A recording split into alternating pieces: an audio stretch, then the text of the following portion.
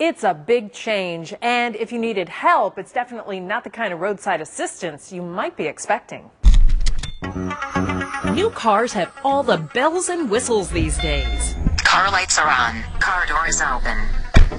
But something that used to be a staple, a spare tire, is missing. I think there might be a tire in there. Ah. It looks like it's a spare. There was a tire in Lydia Derry's truck, but these days more car companies are dropping spare tires and jacks to accommodate smaller trunks and to squeeze more gas mileage out of every gallon of fuel. A lot of the manufacturers are choosing to use what's called tire inflation kits. This is our trunk area. Danny Deal is the owner of Honest One Auto Care. She says another reason could be it's changing times. A lot of people don't even know how to change a spare tire anymore.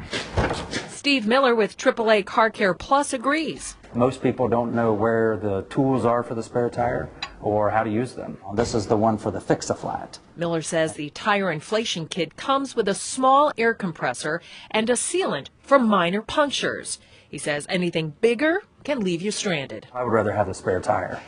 You know, if I'm out somewhere and I get a nail in the sidewall of my tire, you know, this kit does me no good, because then I have a tire that I can't move. I have to wait on a tow truck or, you know, to get me to where I need to be to replace that tire. But Fix-A-Flat and other tire repair companies are fighting back. In a news release, the companies claim most drivers don't check their tire pressure, let alone the pressure in the spare tire. And the longer you remain on the side of a busy highway, the more dangerous it is. A tire repair kit can get you back on the road in as little as 10 minutes. The average time to change a flat with a spare, more than 27 minutes.